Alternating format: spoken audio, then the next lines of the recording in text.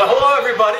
Welcome to the final drawing for the Ostrich pillow. Yes, you remember we had a contest to see who would take a look at pluses, opportunities, issues, and new thinking to improve an incredibly interesting, fun product that we ran across called the Ostrich pillow. So today, we get to pick who the winners are from around the world in winning this Ostrich pillow. But there are consolation prizes, and we're going to start with the third prize. So there will be 3 third prize winners. So let's pull out the third prize winners, Holly. So number 1, I'll read it off. Number 2, Polly's pulling out. And number 3, Juliana O'Neill is our first winner of the third prize. Hold your applause. Well, okay, applause all you want, everybody. Kathy Myers will win third prize. And let's find out what that third prize is. We're also going to see Newell Eaton win a copy of, tell them what they've won, Holly, a copy of More Lightning, Less Thunder by Jonathan Vihar and Bob Eckert. You guys will have fun with that. You can see Holly reads it all the time.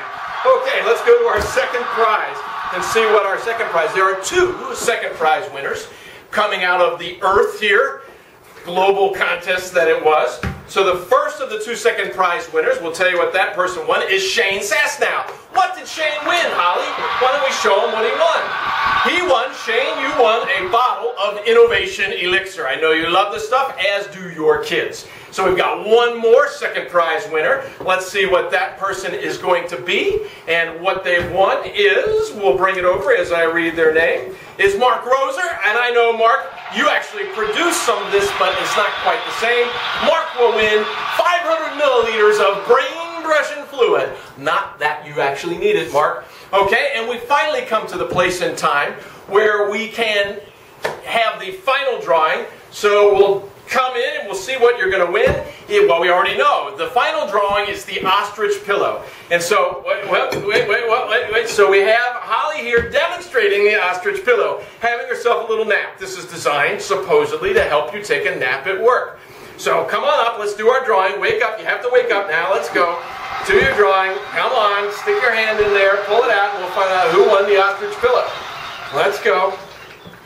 Yep, inside. There you go. You got it. You got it. It blinds you, this Ostrich pillow, and she's obviously very exhausted. That's why she needs to nap. Jean-Louis Baudon won the Ostrich pillow. So Jean-Louis, have fun. It'll be coming your way, or another version of it will come your way soon.